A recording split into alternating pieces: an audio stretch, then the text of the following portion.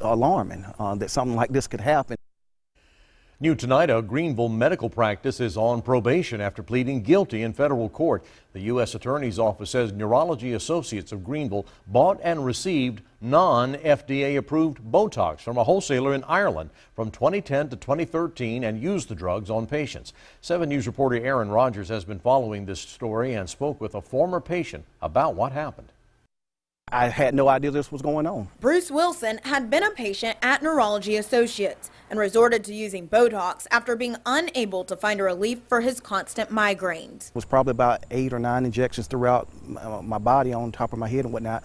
It didn't work. He says the pain came back the very next day. And now he's upset that he wasn't given a drug approved by the Food and Drug Administration. I wasn't told that, yes, there were some problems or there were some concerns about some of the medicine we've issued you or gave you. His doctor's office was placed on probation after pleading guilty in federal court today for receiving non-FDA approved Botox across state lines. The practice also paid a $300,000 fine from a United States civil case for submitting Medicare claims on the non-approved drugs. We saw the for sale sign in the yard, but it wasn't until we walked up to the door that we saw Neurology Associates closed at the end of June. Dr. Barry Bishop, a plastic surgeon we talked to, says when you're dealing with drugs, everyone involved needs to do their homework. You have to ask questions about the various products, and we as physicians have to ask questions. He also says a non-FDA approved drug won't necessarily hurt you. Non-FDA approved doesn't necessarily mean it's a dangerous or bad drug. It just hasn't been studied for a specific situation.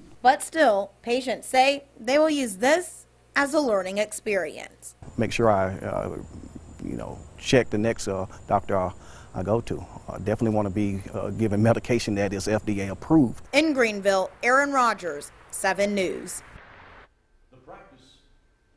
The practice was placed on 3 years probation. The office only left a fax number and a post office mailing address as contact information. They said that they would actually provide some updated information on the company website, but when we looked there to find it, we couldn't find anything like that.